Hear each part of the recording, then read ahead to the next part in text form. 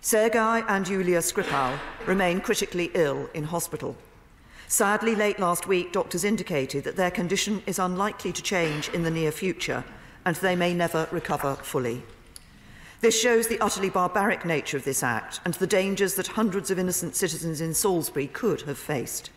国会上严厉谴责英国首相梅伊不舍俄罗斯前间谍和他的女儿遭受毒害，性命垂危。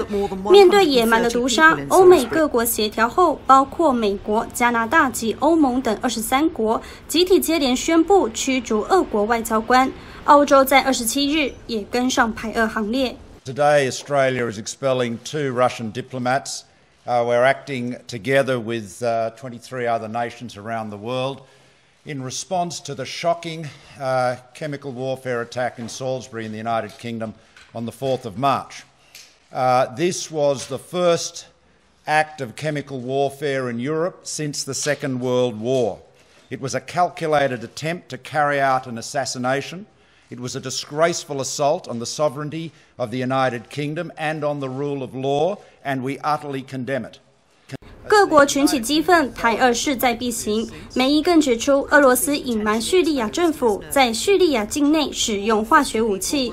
过去10年，俄罗斯也不断研究多种运送神经毒剂的方法，就是为了要暗杀敌人。冰岛外交部宣布暂停与俄罗斯高层对话。今年夏天在俄罗斯举办的世界杯足球赛决赛，冰岛也不会派官员参与，要用外交抵制俄国。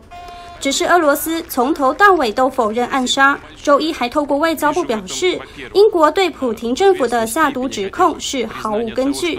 欧美各国盲目加入排俄，也违反文明对话以及国际法规范。俄罗斯认为这全都是英国和美国的计谋，煽动各国排俄。俄国政府誓言不排除采取报复行动，一切就等普廷点头下令。新闻时报记者陈凯婷整理报道。